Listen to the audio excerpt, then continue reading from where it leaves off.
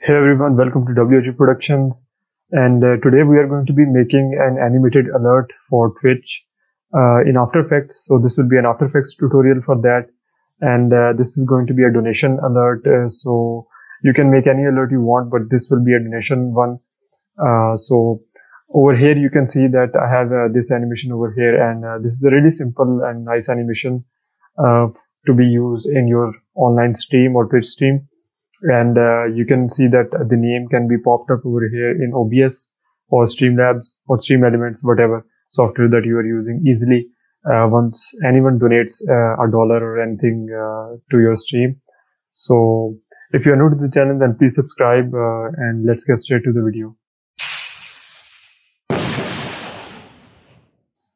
Okay, so before moving forward, we need to create the design for our alert in Photoshop. So what we're going to do is we have something like this, and this is a 800 by 300 pixel background.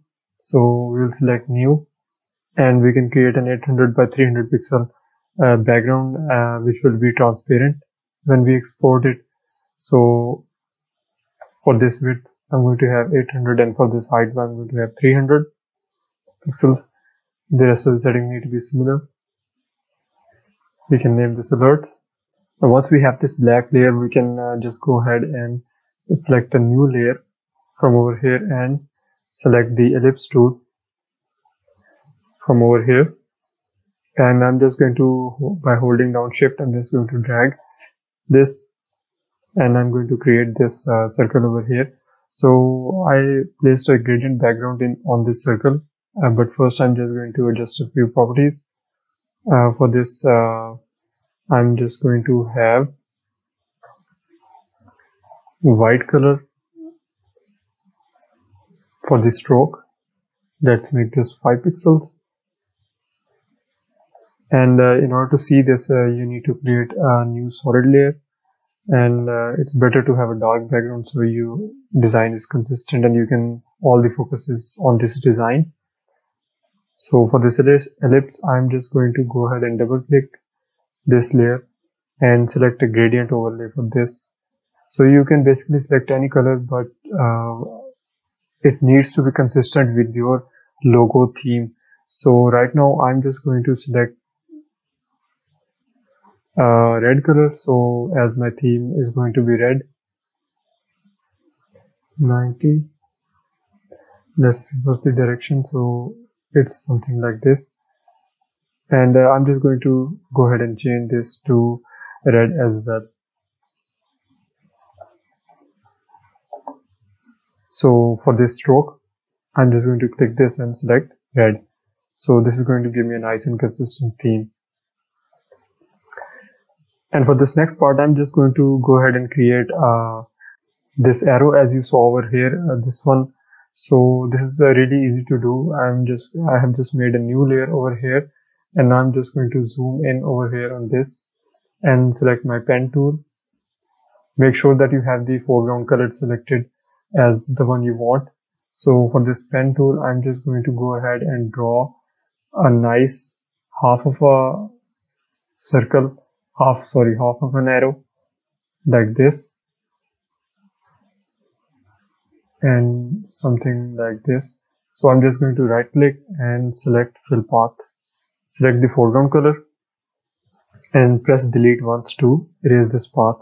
Now I'm just going to press Ctrl J to duplicate this, press Ctrl T on my keyboard, and then drag this downwards.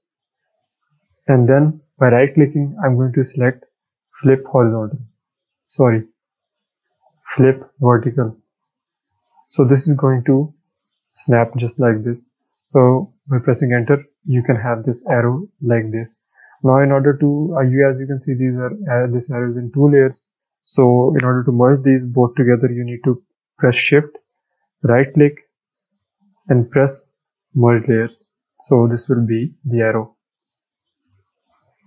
Now I'm just going to drag this over here by pressing V and selecting this arrow just like this, and pressing Ctrl J.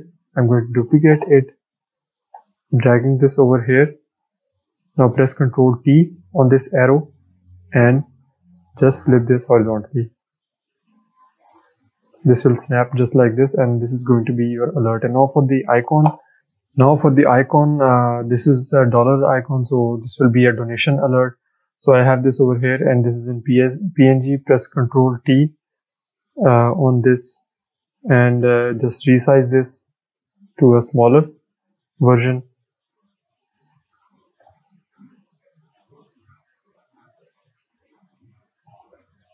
Then just copy this over here. Press Ctrl V, and you'll place this icon over here.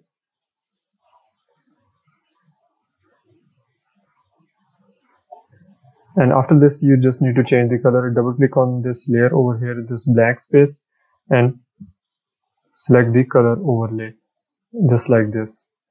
So this will be your alert. Now, in order to export this file, you need to make this simpler. So you can delete the background over here. You can name this as background for this end layer, and for this ellipse, you can just go ahead and combine this ellipse and this dollar icon by pressing down Control, right clicking, merge layers, as you can see, and this will be the left arrow and the right arrow. So we can name this as left, and for this we can name it as right. So it's way easier to export your file in After Effects if you have named them, and it's very easier to animate. So now you're just going to save this file and export it in After Effects. So after jumping into After Effects, we need to create a new composition over here, and we'll select the same size as we did in Photoshop, 800 by 300 pixels. And for this time, we'll select 4 or 5 seconds. I think 4 seconds is good enough. And select OK. So this will be a new composition over here, and we're going to import our file over here by right clicking, select import file, make sure that the project tab is open.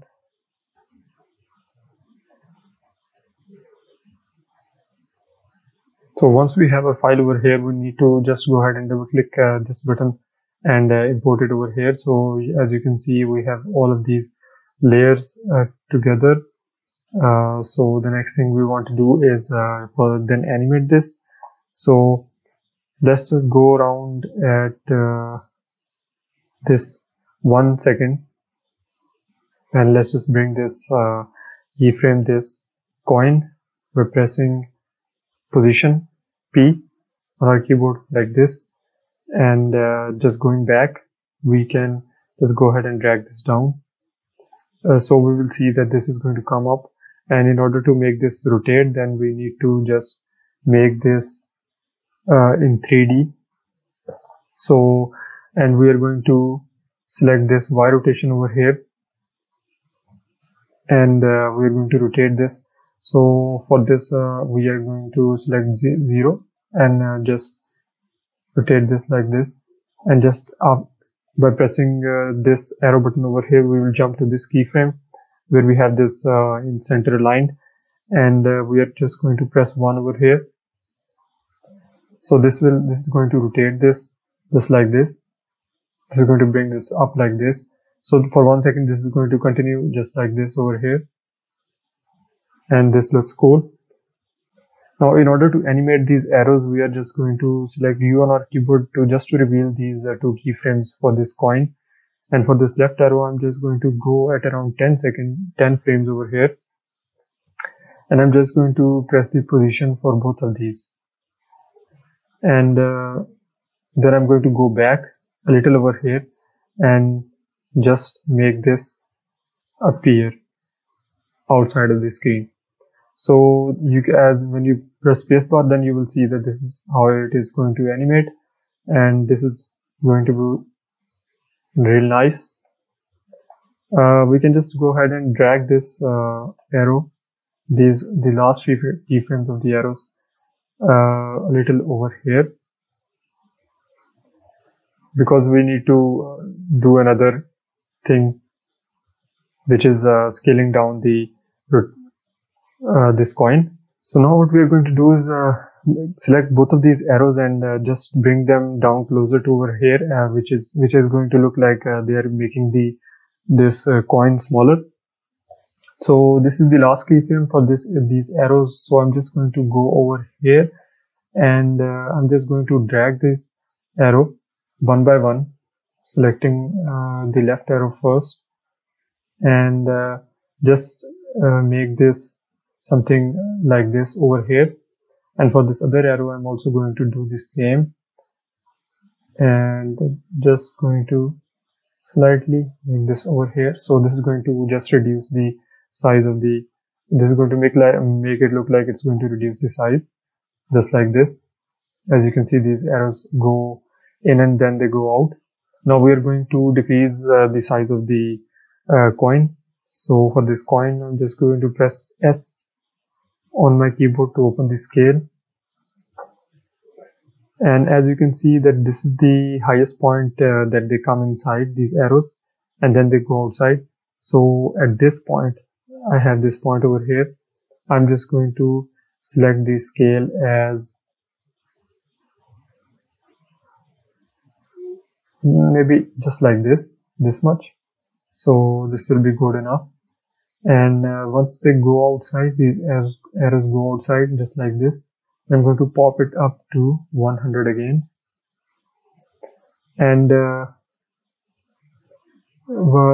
next thing you need to do is just go over here and just pop it back up to 100.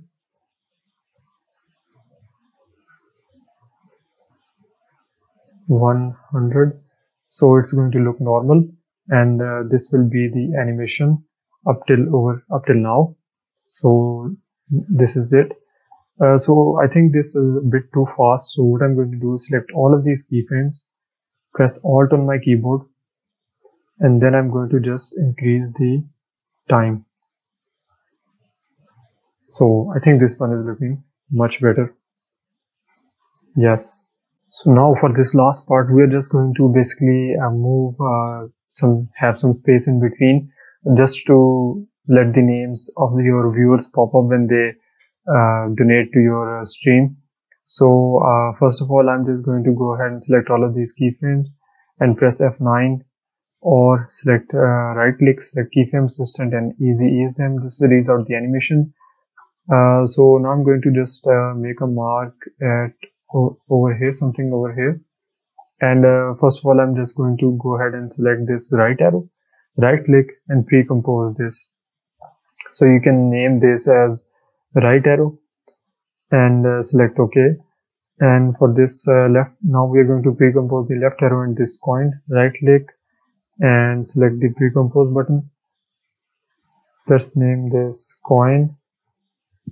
Select OK. So now we are going to have these two compositions over here. And now I'm going to select position for both of them, and I'm just going to hit the stopwatch button. Now I will move at around somewhere around 11 frames or something like that. And first of all, I'm going to move the right arrow to this very end, and next I'm going to select this coin and left arrow and move this to the very end. So for this complete animation, we're going to have something like this. And this is going to be this is going to look so awesome in your stream when anyone donates. So let's just go ahead and easy ease both of these keyframes as well. Easy ease them. And now in order to export this, you just need to go ahead and make this background transparent, and make sure that your background, which was the black one from Photoshop, is hidden. So this will be your transparent animation over here. And in order to export this, you basically just need to go over here in File, Export, Add to Render Queue. This lossless setting, you need to select QuickTime and RGB plus alpha. This is very important. RGB plus alpha is for transparency. Select OK, and this is the position where you want to export this, and then just hit render, and your file will be exported. So guys, I hope you liked this video, and if you did, then please leave a like, comment below on what you want to see next, and let me know if you want to see more of the Twitch alerts or animation tutorials, and I will make them for you. Please be sure to subscribe, and I'll see you guys in the next video. So thanks so much for watching.